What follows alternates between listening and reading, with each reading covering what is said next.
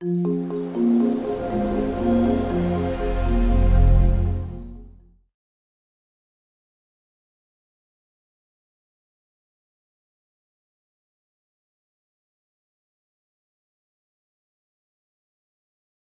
right, Intoxicating Energy, our last discussion of the series. It's been a great one.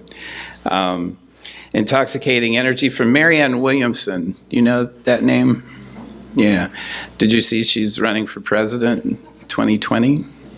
She is. I asked her to come here, and she's really busy, but she got her start here years ago. She says this: people don't live in Los Angeles because we are tied to the same old, same old. We live in Los Angeles because of the intoxicating energy of new beginnings that permeate our city. So what we've done here, if this is your first time, just so you know, we've taken a basic mythology course with these categories, and we've layered that on to Los Angeles. What is the mythology of Los Angeles? What are the Los Angeles stories that move us, shape us, that we live by, that hold us? And these are the unique Los Angeles features of those previous categories. So it goes from the town of the Queen of the Angels to boozy transcendentalists to the city burning last week, and all through there. Tonight is future myths, and it's appropriate that apocalypse becomes before the future because there are things after the apocalypse. Just read The Road by Cormac McCarthy or watch any apocalypse film. The story can't end there. It's got to keep going. And so what does the future look like? Future myths are really interesting. I think they're analogous to creation myths in that they're kind of inverse creation myths. Creation myths are not about the past. Creation myths are about the present, but they use a rhetorical feature of the past to support the present, to support the way things are. Future myths are the same. They are about the present. They're about the anxieties of the present, the hopes of the present, projected into the future. All right, so they're necessary but flawed storytelling. These stories rarely become, the future rarely becomes what the stories articulate.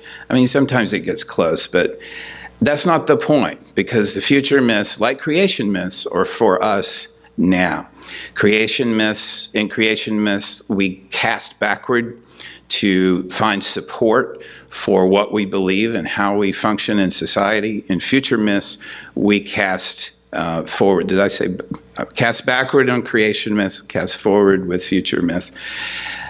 It doesn't matter that it never comes out this way, all right? So I used to get frustrated with politics. God, yeah, let's not go there. But these pundits, I was like, dude, how do you get to say whatever you want to say and nobody calls you on it? I'm like, okay. And I proposed in my mind, because there's no one to propose this to, but I thought there should be scorecards for pundits. So if you say X is going to happen, then, and it doesn't happen, you get a 0, you know? And if it does happen, you get a point. And you know, they should put that on the Chiron whenever a pundit is talking, right? Yeah, he has a score of -3, you know, or whatever. We love to do this, though, because we need to do this.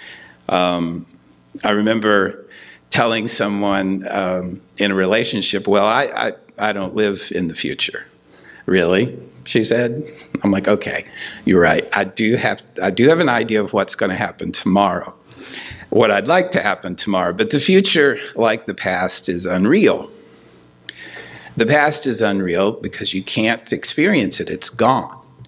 The future is unreal because you can't experience it. But that doesn't mean we don't experience it in our stories. our future myths, our creation myths. We embody those and live them out. And so that's where they get their traction, is not from their accuracy, but from their mythology, by the fact that they're stories that we live out. Many of you are probably here in Los Angeles. Some of you because of a story. I'm here because of a story that I wanted to live out, and I didn't know this was part of it, so that's cool. But that's the beauty of future myths, is that they can surprise you in terrible and wonderful ways. But the story you're telling yourself about the future shapes the reality of the future in ways that are difficult to trace, but almost never in the ways you imagine. Now, the future myths are often balanced or drawn from Golden Age myths, and we've talked about this a little bit before. There's the great story of Arcus, who was, he was Ursa Major and Ursa Minor, and I'm not going to go into it because the important thing about Arcus is that he eventually, he almost kills his mother being out hunting. And there's Zeus and Hera jealousy, and Zeus throws them both up into the air and they become constellations. So that's the story. But he becomes associated at one point with Arcadia, right? And that is the classic Golden Age, right? In fact, there's an Arcadia, California. There's a lot of Arcadias because it's a good name for Arcus. Utopian vision of pastoralism and harmony with nature. It comes from the land of Arcus, the human figure we were talking about who becomes a constellation. It becomes eventually a poetic byword for the idyllic vision of an unspoiled wilderness, a utopia, as a matter of fact. Virgil, the great Roman poet, in his Eclogues, writes this: Arcadians skilled in song will sing my woes upon the hills. Softly shall my bones repose if you in future sing my loves upon your pipe. So it's that sense of, in Virgil there, it's that sense of future utopia or golden age. But it mainly refers to the past, trying to get back to this past, to this Edenic like reality. Now, many of you probably noticing that painting that is titled In Arcadia et in Arcadia Ego, which is a favorite painting of esoteric minded folks about just what it means. Does it mean that, yes, even in Arcadia you die? Because it's a headstone, and that's what's carved into the headstone? Or does it mean something deeper, something behind the veil of Isis there in that little saying? The Mahabharata, the Krita Yuga, the first and perfect age. Men neither bought nor sold during this age. There were no poor and no rich. There were no poor and no rich. There was no need to labor, because all that men required was obtained by the power of the will. The chief virtue was the abandonment of all worldly desires, and the Krita Yuga, that time, was without disease. There was no lessening with the years. There was no hatred or vanity or evil thought whatsoever. No sorrow, no fear. All humankind could attain to the supreme blessedness. Now, the best example probably of the balanced golden ages is Christianity, which begins in paradise in Eden, which is a Persian word that means walled city, which is interesting in itself. Paradise as walled city. You may remember that everything was perfect until a woman screwed it up, according to the most patriarchal of Christian theology. I think we've discussed this before. If we're going to make a legal case here, Adam's equally culpable. I was a juror. I know these things. He was there. The text says he was there with her, so we can't prosecute Eve. Legally, anyway. Theologically, you can do whatever the hell you want. But you begin in this paradise in the story world, and you end in a new heaven and new earth in the book of Revelation, which is also called Apocalypse, right?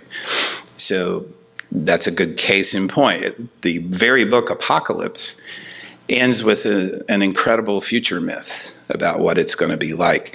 And guess what? It's going to be recognizable, right? Which is why it's a myth about the present. And the whole book of Revelation is really a polemic against Rome, and in fact against factors of the Christian church at that time. But we won't get into that. The Enlightenment is a future myth. I was just talking about this with Brad earlier. And we've mentioned it in here before. The Enlightenment, this sense that we are at the zenith of human knowledge. We have cast aside our theological superstitions, and we now have a scientific method, and it can produce things like trains, like radio, like, armaments, but we're not going to need those, are we? Germ and biological warfare, we've got that, but we're better than that until 1914, when the Great War destroys not only so many lives, but also this story. And the general consensus is that it gives birth to literary modernism, where Joyce and Woolf start to turn inside because it's too ugly and too tragic to look outside. So let's turn in here, and stream of consciousness and other methods of writing are born. Utopias don't need a golden age in front of them. In fact, most of them don't. But they are interesting. They are the classic future myth. It means, there it is in Greek, not, the OU prefix means not, and topos, you may know, means place. So no place, not a place. This doesn't exist. So there you go. This is existing in the story world. I'm telling you a story about a place that doesn't exist, right? Why? Because it's going to be different. It's going to be so different from what we experience here and now that it's just no place. You can't imagine it. We get this with Plato's Republic, which you may have read in college. It's an interesting place. It's not a democracy, of course. It's a timocracy in the Republic. The only people who can lead are philosopher kings. So cool. Your philosophy degree might finally mean something.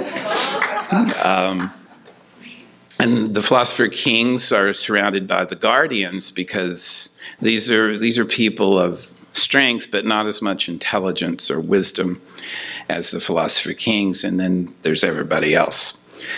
Okay, we kind of know that setup. The philosopher king contemplates the forms all day. Nice. All right. Still a foundational future myth for Western culture is this idea of how a society should work. Augustine's going to employ it in his work, City of God, which again, these future myths often are generated out of tragedy, and even little apocalypses, if you will. Because again, you have to imagine the next story, the next stage of existence. And so for Augustine, it was the Romans, the Visigoths, coming over the walls in 410, and the sack of Rome finally complete. And this is 410, remember, so Rome has been an empire for centuries and has, by this time, become the center of Christianity. And St. Augustine is its greatest spokesperson of the time, and Christians in that era had associated with Rome ironically, with the kingdom of God. But it can't be if you've got the Visigoths there sacking the city. And so he writes this majestic city of God where he articulates a vision where Christians, he says, we are peregrines, we're lost, we're strangers in this world, because our real home is in the heavens, in the city of God. You may know the word from Thomas More, not a friend of Henry VIII, that dude. He wrote a book called Utopia, where it's set on an island, which is interesting. So going back to that paradise notion, you've got to wall off Utopia and Golden Age places. There are no laws. Everyone learns a skill, which benefits the community. People work only 6 hours a day. There's no crime. There's a tolerance for all religion in all of its forms. So yes, this is Bernie Sanders land, and it's awesome. And he got a lot of flack for it, especially later when people are like, oh my God, that's communism. You should read the New Testament, dude, if you want to see communism. In Acts, it says that the first Christians shared everything and took as they needed and all that. Of course, Francis Bacon builds upon More's work. And it's the same story, right? In the future, greedy, morally corrupt, and a militaristic civilization falls. The only survival is an island where wisdom is preserved and enlarged upon by truly philanthropic and philosophical leaders.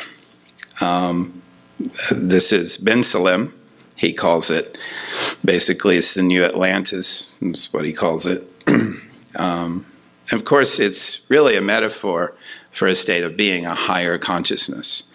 There was also Edward Bellamy's Looking Backward, which I haven't read, but I've heard a lot about. The story goes like this. AD 2000, isn't this the fun part of apocalypse and future myths?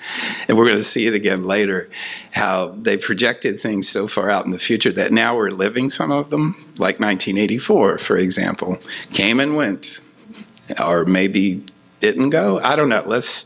We'll talk about it if you want.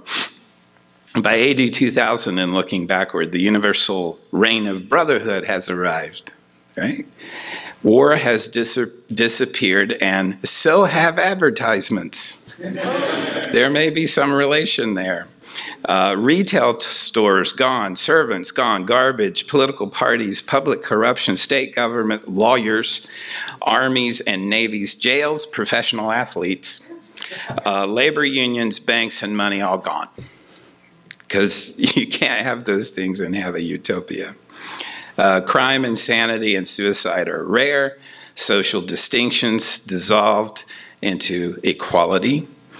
The state manages all industrial activity and provides jobs for everyone. People retire at 45.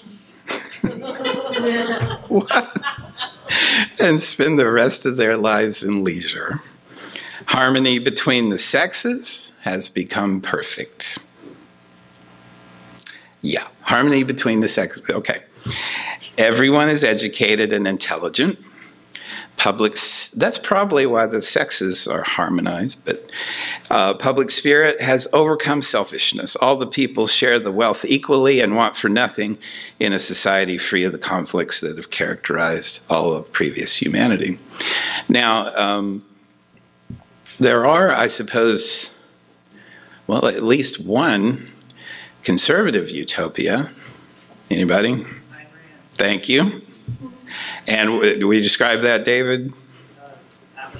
Yeah, and what happens in that society? The titans of industry stop running the world and go to Colorado. To Aspen, no doubt. Create a society of super stone-faced, selfish people who work for each other and themselves somehow. Yeah, no, that's close enough. I haven't read it. I think I'll live a full life without it, but that's basically it. But notice the notice the features here of utopias. They are not selfish by and large. They are about communal, not just community, but a thriving, vibrant community with values. There's something interesting going on there. But let's not forget that we also have dystopias. So Animal Farm in particular, 1984, of course, Orwell's brilliant dystopic novel that kind of has a counter in Brave New World, Huxley's Brave New World. They're right around the same time. I think Brave New World is actually first, isn't it? 30-something. And 1984 is, I think, 1948. Yeah. Anyway, really interesting comparison between the two. Fahrenheit 451, our own Ray Bradbury. Yes, typing that out in the basement of the Central Library. And of course, a book I've been teaching for years that I thought people would forget about, but it has a resurgence for some strange reason, called The Handmaid's Tale. What about who? Oh, or yeah, Margaret Atwood? Yeah, I don't know that one. Is that a dystopia? Yes. Yep. Did I see she's writing a sequel to The Handmaid's Tale? Oh my God, okay. There's our own Octavia Butler's from Pasadena, The Parable of the Sower, and of course, you know, The Hunger Games and Blade Runner and Terminator. You know this genre of dystopias. Well, we can talk about it in the discussion, but I still see the dystopias as a future myth with similar values, because they're just setting the story world against the values, right? So, for example, even with Cormac McCarthy, who is a dark, dark writer, even he in The Road, he doesn't do this in Blood Meridian. There's no redemption in Blood Meridian. But in The Road, after the apocalypse, it's a father and a son trying to find their humanity. And that's the whole purpose of them moving. They keep moving, right? And facing against cannibals and murderers and other people, here's a father who only wants to get his son to the sea because there's hope in this dystopia. All right. The contemporary mythology of the future is science fiction. It's almost directly overlapped with mythology, I think, because it's pointing to the future, and again, that's about the present, but yeah, it's about the present. And so those creation myths, they get tangled up in history. Yeah, and a myth should never get tangled up in history, because that's when it's no longer a myth, I guarantee you. If it becomes historical, if people are saying, well, this really happened, it's dead. But the science fiction myths, they have nothing to be tested against. And so I think they're very much more alive. And they will always be alive, because they're always out there. They're always pushing ahead. Mary Shelley, the brilliant Mary Shelley, wife of Percy Shelley, dark, dark story. We actually had a lecture discussion on it last year. Incredible writer who created the genre of science fiction, as far as I'm concerned, the way Poe created the detective story. And you may remember Frankenstein was the result of a group of people, Percy Shelley and Mary and Lord Byron, who got reined in on a lake. They were at a lake on vacation, and they couldn't go out. So they said, hey, let's tell ghost stories and see who can tell the best. And I imagine everyone, you know, these great romantic poets telling their ghost stories. And then Mary Shelley comes out with Frankenstein, and I just imagine them putting their pens down because, okay, you win. we lose, Mary. The world loses because of this vision. No, it's just a really dark vision, but it's the first one to incorporate really what was happening at the time, which was the science of galvanism, anatomy, and other things. Carl Jung had a lot to say, had some things to say about science fiction and even UFOs. He says this in regard to basically future myths. Modern myth cannot be simply a representation of contemporary reality. Yes, thank you. It must resonate on multiple levels. Yes. Jung considers the living myth of flying saucers, for example, a golden opportunity to, quote, see how in a dark and difficult time for humanity, a miraculous tale grows up of an attempted intervention by extraterrestrial heavenly powers, and at this very time when human fantasy is seriously considering the possibility of space travel and of visiting or even invading other planets. Joseph Campbell saw this too. He thought the new mythology would be one of space. He put great stock in that photo taken from the moon back at the earth, where you could see the earth as one. It's equivalent to the child seeing itself in the mirror for the first time. You see a wholeness. You see Jung's self, the individuated self, on a cosmic scale. In fact, Jung says that this is what science fiction, contemporary myth, does. It provides an order, deliverance, salvation, and wholeness to the present world. And you'll see that, and you heard already with the stories of utopia, there's a coherence there. And you get to do that with future myths because the future's not real. So the future hasn't happened. And so you get to create this story world that hangs together perfectly, right? And you've covered all your bases. Everybody's happy, and the sexes are getting along, and there's no lawyers. You get to create that world because it's not here. He continues, Jung does. I'm sorry, this is not Jung. I'm moving off to Olaf Stapledon, early science fiction writer. He says this: our aim is not merely to create aesthetically admirable fiction. We must achieve neither mere history nor mere fiction. You see?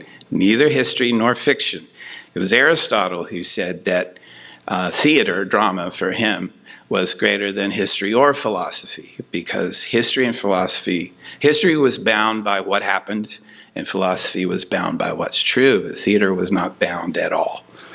This is Stapledon re-engaging that notion. We must achieve neither mere history nor mere fiction, but myth.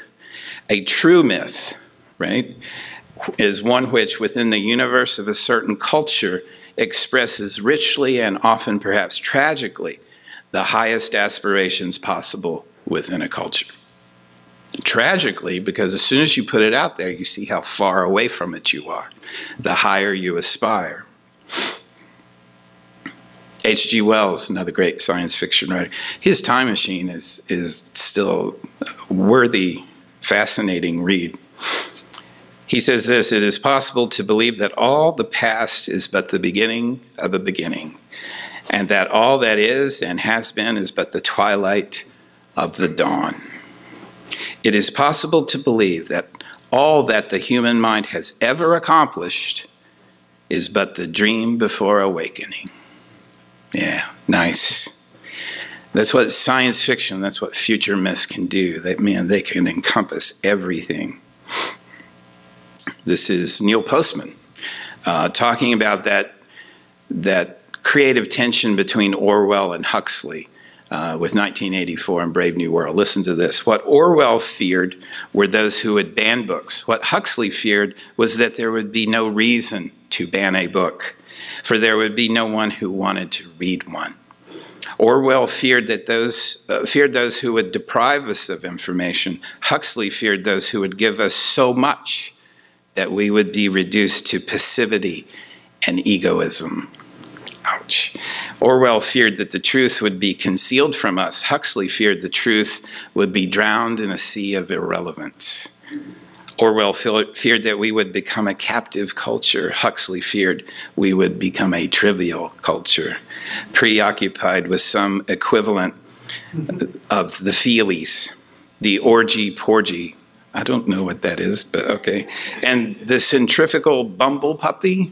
You know what that is, Luke? Yeah, it's a reference to his Utopian book, which not a lot of people have read. Husbands? Huxley's. Yeah, got it. A book called Island. Oh, right. I highly recommend it. It's an island where there's sort of a Hindu, Buddhist-inspired culture. They use psychedelics as part of their spiritual development. They raise families together. Talks about the social development. Excellent. Aldous Huxley, yeah. The Island. Excellent. Thank you. See, in our bookstore? Oh. Well done, Brooke.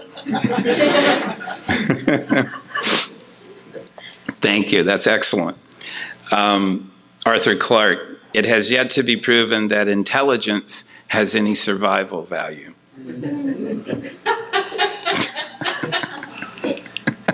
I'm glad you like that. And then, of course, the great Morpheus. This is your last chance, Neo. After this, there is no turning back. You take the blue pill, the story ends. You wake up in your bed and believe whatever you want to believe. You take the red pill, you stay in Wonderland, and I show you how deep the rabbit hole goes. Awesome. What about Los Angeles and future myths? Well, you remember we were born in a future myth, the myth of Ramona, the novel Ramona by Helen Hunt Jackson. That produced tourism. That and other things produced tourism. And the tourists, now we're talking about the late 19th century, that produced tourism, and they in turn produced stories, myths about Southern California and Los Angeles.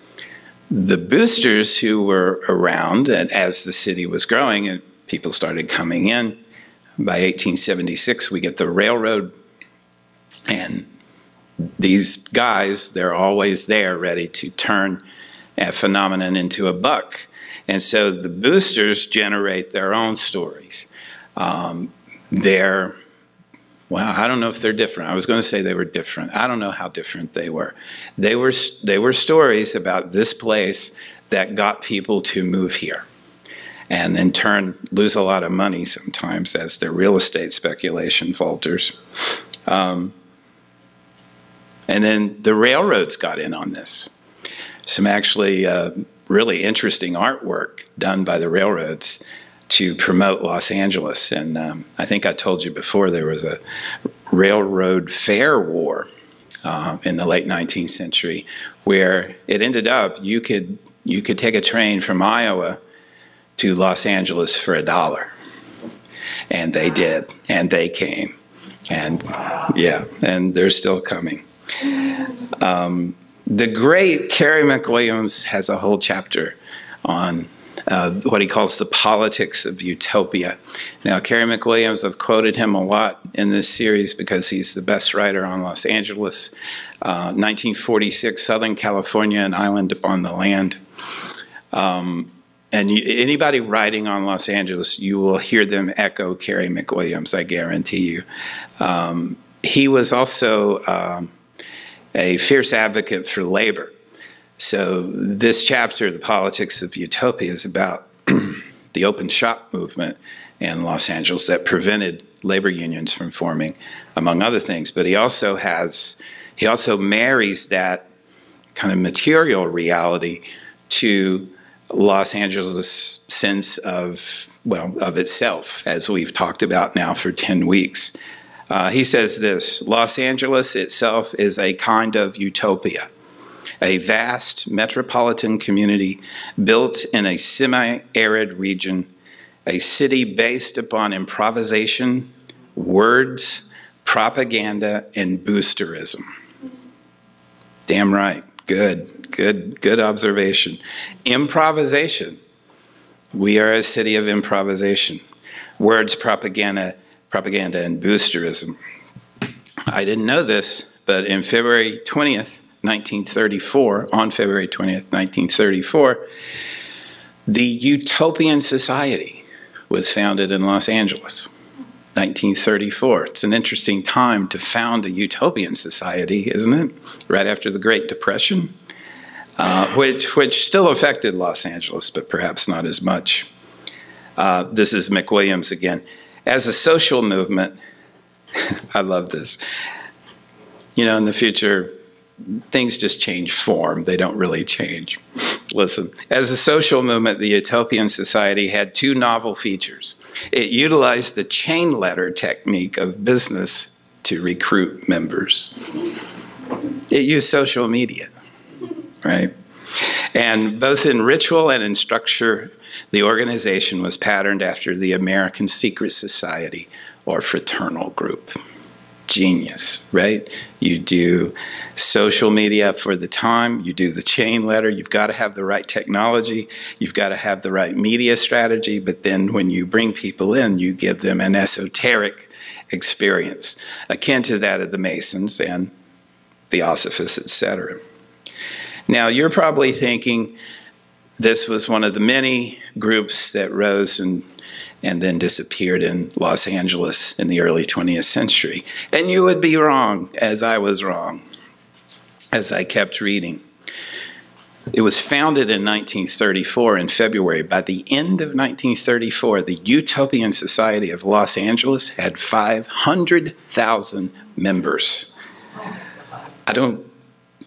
That's a significant portion of the population in 1934. So I'm not sure how they're counting that, but they had 250 meetings a night. This is Kerry McWilliams. He's done his research. I think he means Los Angeles County, but still, 250 meetings a night all over Los Angeles County of the Utopian Society. One summer evening, there were 1,063 meetings in one summer evening all over Los Angeles County of the Utopian Society. The first public meeting in that year, remember they started in February, the first public meeting was June 23rd, 1934 at the Hollywood Bowl. 25,000 people packed the Hollywood Bowl to join the Utopian Society and hear about their ideals. And then, as McWilliams notes, the promoters of the society were completely surprised by its success and never did seem to know just what to do with or how to direct the phenomenal enthusiasm they had aroused. So they were genius at the beginning. They set up these 4 stages you had to go through, right? And so people, they wanted this. It's a future myth that people were dying to live out. And so they went through the 4 stages very quickly. And then they're like, okay, what's next? And they're like, we haven't thought that far ahead. We don't have a future story for that. So it just diminished and kind of withered away. Isn't that interesting? I love this city. What's up, Wendy? Don't forget, we still have the gondola rides in Santa Monica. That's part of the city. You mean Venice? Yeah. Yeah. Well, Abbott Kinney certainly thought it was. He wanted to recreate Venice there. I'd say bring it all the way to here. Do you? What if they bring those scooters with it so that you can have the scooter? No. Yeah, the Venice Canal system was actually much larger when it was in the early 20th century. All right, but we can't avoid this. There is one story that is this future myth of Los Angeles.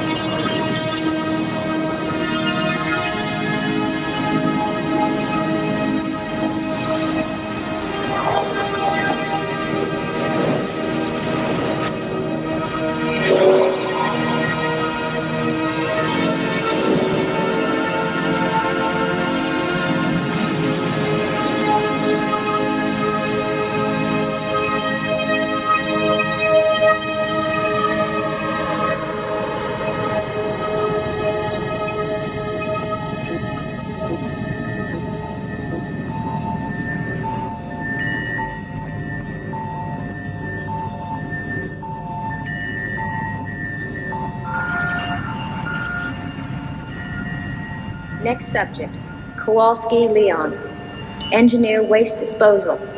File section, new employee, 6 days. Calling Mr. Weber. Come in.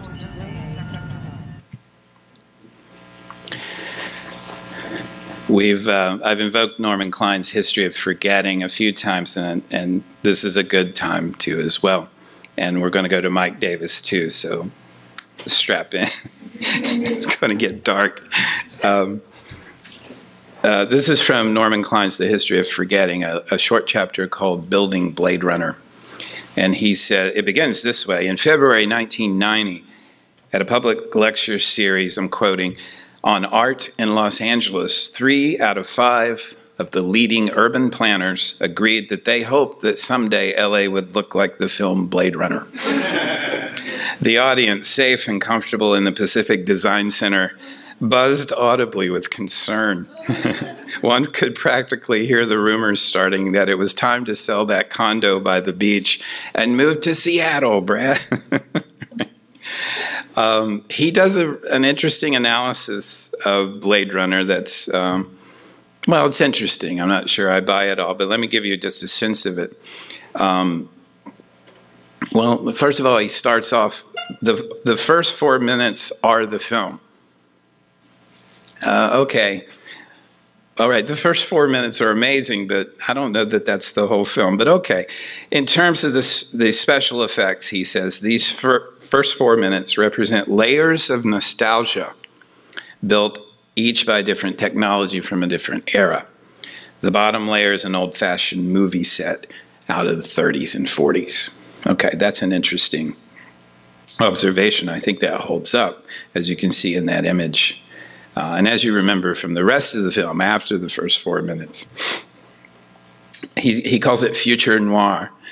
And by the way, we're going to do this series next year in the fall as well, and I think we have to talk about LA noir as a religious, philosophical experience as well. He says this, we remember the old 30s neighborhoods long since destroyed and imagine them as primeval sources for the immigrant. For the immigrant nightmares after the apocalypse, after the decline of continental American civilization. It has been said that nostalgia works only, when the original experience has been forgotten. He's invoking Baudrillard there. So that the container is empty enough to fill with wide-ranging anxieties about what we have lost. He calls the rain there noir rain. Okay, that's cute. But then he says this, he and Mike Davis, man, they are into this Blade Runner film as a metaphor for Los Angeles. Klein says, the Blade Runner rain becomes the mark of the devil. In this case, a devil of humankind's own making. The smog finally destroying the desert climate itself. It is, as we've said all along, a city of the hyper-real, an unreal city, as T.S. Eliot put it. And this is Norman Klein's version of that. The Blade Runner reality is drifting farther away. At the same time, the Blade Runner shopping mall, you know, where he goes to have dinner, is growing more tangible, like a mock journey through a museum installation about starvation in America, like the shows about homelessness, like Blade Runner discussions at the Pacific Design Center. We watch the future merging like an air conditioning unit designed to obscure the poverty and confusion that lay only a few blocks away. We do not want to be isolated, but we do not want to be singled out for misery either. We wait, like the Blade Runner policeman, to be called into action with all the futility that goes with it. An old-fashioned film noir. What good can we do? But all in all, we would rather eat off the street, mix with the locals a little, but not too much. Just let the crisis pass us like a visual symphony. As Baudelaire explained, anywhere, just out of this world. And he concludes the essay, the film Blade Runner has indeed achieved something rare in the history of cinema. It has become a paradigm for the future of cities, of artists, for artists across the disciplines. It is undoubtedly the film most requested in art and film classes I teach, whether to environmental designers, illustrators, fine artists, photographers, or filmmakers. When it came out in 1982, many critics called it the success of style over substance or style over story. But the hum of that Vangelis score against the skyline of LA in 2019, as the film opens, continues to leave a strange impact on artists and filmmakers. I'll be interested to hear from you if that's the case. Now, getting too close to the end here, but we've got to let Mike Davis have his say here. He says this is from Ecology of Fear, a chapter on Blade Runner called Beyond Blade Runner. Every American city, he says, has its official insignia and slogan. Some have municipal mascots, colors, songs, birds, trees, even rocks, but Los Angeles has adopted all by itself an official nightmare. Virtually all ruminations about the future of Los Angeles now take for granted the dark imagery of Blade Runner as a possible, if not inevitable, terminal point in the land of sunshine. He continues about a dark reality. Ridley Scott's particular gigantesque caricature may capture ethnocentric anxieties about polyglottism run amok. Should I read that again? Yeah. It's basically racial concerns. Indicated by languages especially, but it fails to imaginatively engage the real Los Angeles landscape, especially the great unbroken plains of aging bungalows, dingbats, and ranch-style homes as it socially and physically erodes into the 21st century. That's right. Blade Runner is too optimistic for Mike Davis. And he goes into great detail in this chapter that I'm not going to share with you, but he calls it a Gibsonian map. He does a Gibsonian map of Los Angeles, as in William Gibson, neuromancer, right? Speaking of science fiction, a map to a future of Los Angeles that is already half born. Here's a review of that section, so I don't have to. We don't have to wade through it. Projecting a Gibsonian map of future LA and drawing somewhat from the work of Ernest Burgess and his diagram projection of Chicago from the 20s. So this was a kind of concentric circle map that shows various populations and behaviors of the city. And let's see, Davis brings current socioeconomic political factors to bear on his vision. We see our cities becoming technologically and physically segregated into zones of protection and or terror.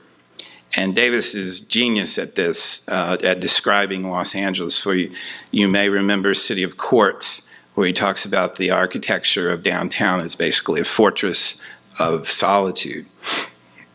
We have begun to build cages to sustain ourselves in an urban landscape grown increasingly hostile due to vast economic disparities. This is 1990. The rich live in gated, protected regions, while the poor are relegated to a high-tech maintained urban wasteland that amounts to an anarchic prison colony. Current and potential municipal strategies provide ample evidence that these agencies of control are already established and need only augment themselves to perfect, in quotes, the dystopia. Okay, he's not wrong. If you look through Mike Davis' eyes, and having lived downtown myself, I can see what he's talking about. There are zones, and they represent different mergings, as Foucault would say, of knowledge/power. But Pico Iyer, a really great writer, I don't know if you know him, he has an essay where he spent a week at LAX, which would make you pessimistic, if anything would. He is not so pessimistic, so let me read you some of his observations. And his comments on the future of LA. based on his time in LAX. As with most social trends, especially the ones involving tomorrow, what is true of the world is doubly true of America, and what is doubly true of America is quadruply true of Los Angeles. LA legendarily has more Thais than any city but Bangkok, more Koreans than any city but Seoul, more El Salvadorians than any city outside of San Salvador, more Druze than anywhere but Beirut. It is, at the very least, the easternmost outpost of Asia and the northernmost province of Mexico. It's almost too easy, he writes, to say that LAX is a perfect metaphor for LA. It's always seemed perilously well chosen for a city whose main industries were traditionally thought to be laxity. LAX. We're lax. And relaxation. LAX is at once a vacuum waiting to be colonized and a joyless theme park. Tomorrowland, Adventureland, and Fantasyland all at once. The theme building, designed, I believe, by William Pereira, someone can correct me if I'm wrong, at 201 World Way, is a sad image of a future that never arrived. That's true, isn't it? A monument to the Kennedy-era idealism and the thrusting modernity of the American empire when it was in its prime. Now it has the poignancy of an abandoned present with a price tag stuck to it. When you go there, and almost no one does, I've never been, you are greeted by photos of Saturn's rings and Jupiter and its moons, by a plaque laid down by LBJ, and a whole set of symbols from the time when NASA was shooting for the heavens. Now the landmark building with its gourmet-type restaurant looks like a relic from a long time past when it must have looked like the face of the future. And I love this little story he tells here, so let me indulge you too. Just as I was about to give up on LA, as yesterday's piece of modernity, I got onto the shuttle bus that moves between the terminals in a never-ending loop. The seats next to me were taken by two tough-looking dudes from nearby South Central who were riding the free buses and helping people on and off with their cases, acting, I presumed, on the safe assumption that the Japanese, say, new to the country and bewildered, had been warned beforehand to tip often and handsomely for every service they received. In between terminals, as a terrified-looking Miss Kudo and her friend guarded their luggage en route from Nagoya to Las Vegas, the two gold-plated sharks talked about the Raiders' last game and the Lakers' next season. Then one of them, without warning, announced, "The bottom line, man, is the spirit in you. When you work it out, you chill out and you meditate in your spirit." You know what I mean?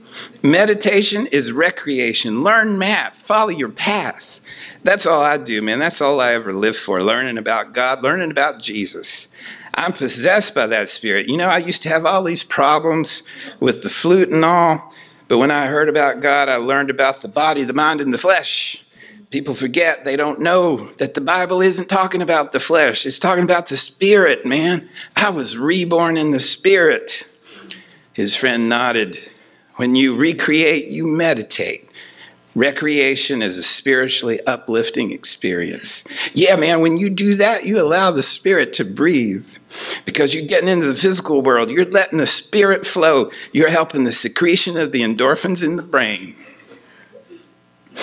Nearby, Iyer notes, the soldiers of the Cross of Christ Church stood by the escalators, taking donations, and a man in a dog collar approached another stranger. That's a dog collar, not a priest collar. I watched the hustlers allowing the spirit to breathe, and I heard the Hare Krishna devotees plying their wares, and I spotted some Farrakhan flunkies collecting $1 for a copy of their newspaper. The final call, redemption and corruption, was all around us in the air, and I thought, welcome to America, Miss Kudo. Welcome to Los Angeles. Isn't that good? And our old friend Rainer Banham from the Architecture of For Ecology, the Brit who came here and fell in love with the freeways, among other things, writes this: the splendors and miseries of Los Angeles, the graces and the grotesqueries appear to me as unrepeatable as they are unprecedented.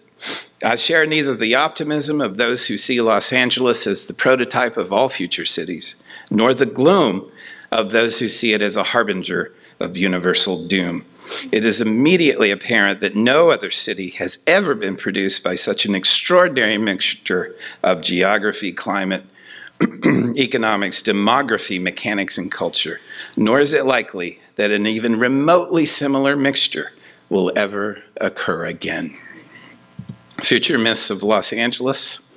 Future myths are necessary. We have to have them. They're almost always wrong. That's okay. They're about the present. They're about where we are now and trying to imagine a future that is inevitably filled with hope, unless you're Mike Davis on a bad day. No, they're inevitably, Mike Davis even, he's measuring that against what's possible, see? So it's like a dystopia. With a dystopia, you still have to have values for the future. And yet, the Los Angeles future myths are always going to be true. They're going to be true because they're going to be true to this city of dynamic differences, constant, churning, roiling differences that we somehow manage to hold together in spite of in this city. We are west of the West. We are in a liminal zone. We're not Western, we're beyond the West. We're on the edge of the sacred, and we are an unreal city because we are the center of the imaginary and storytelling, and we will be for a while.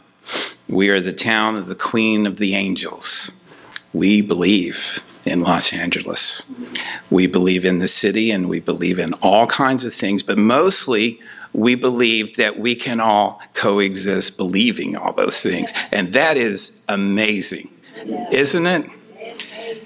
Thank you, Wendy. God bless you. I haven't had an amen from you for a while, but I'm working on it. And so to close out tonight and to close out this magnificent series, thank you for coming and talking about this with us. I thought you should hear Luis Rodriguez, who is the poet laureate of Los Angeles, about hear him recite his poem, I Love Los Angeles.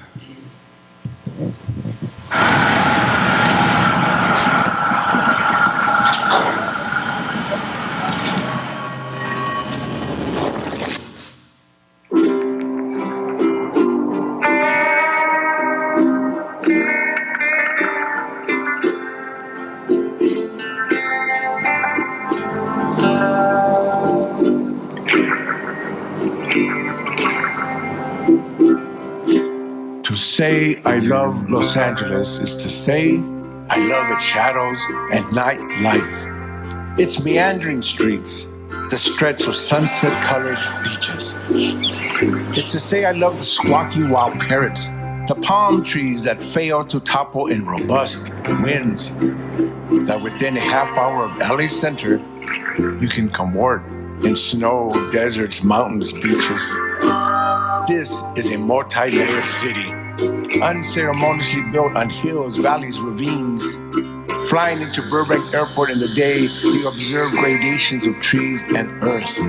A city seems to be an afterthought, skyscrapers popping up from the greenery, guarded by the mighty San Gabriels. Layers of history reach deep, run red, scarring the soul of the city. A land where Chinese were lynched, Mexican resistance fighters hounded, workers and immigrants exploited, Japanese removed to concentration camps, blacks forced from farmlands in the South, then segregated, diminished. Here also are blessed native lands, where first peoples like the Tataviam and Tongva bonded with nature's gifts. People of peace, deep stature, loving hands. Yet for all my love, I also pour the poison time, starting with Spanish settlers, the missions, where 80% of natives who lived and worked in them died, to the ruthless murder of Indians during and after the gold rush. worst slaughter of tribes in the country. From all manner of uprisings, a city of acceptance began to emerge. This is Riot City after all. More civil disturbances in Los Angeles in the past 100 years than any other city.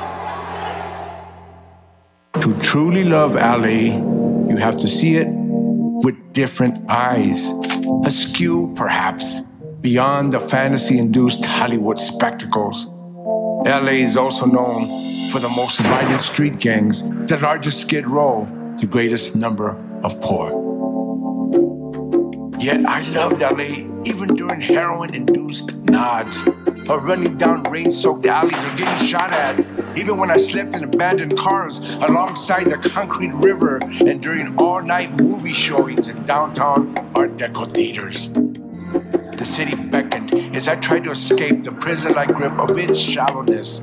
Sun-soaked image, suburban quiet, all disarming, hiding the murder's heart that can be at its center. LA is also lovers' embraces, the most magnificent lies, the largest commercial ports, graveyard ships, poetry readings, murals, lowriding culture, skateboarding, a sound that hybridized Black, Mexican, as well as Asian and white migrant cultures. You wouldn't have musicians like Richie Valens, The Doors, War, Los Lobos, Charles Wright and the Watts 103rd Street Rhythm Band, Hiroshima, Motley Crue, NWA, or Quetzal, without Los Angeles. Or John Fante, Chester Himes, Charles Bukowski, Maricela Norte, and Wanda Coleman as its jester poets. I love LA. I can't forget its smells. I love to make love in LA. It's a great city. A city without a candle. The world's most mixed metropolis of intolerance and divisions. How I love it. How I hate it.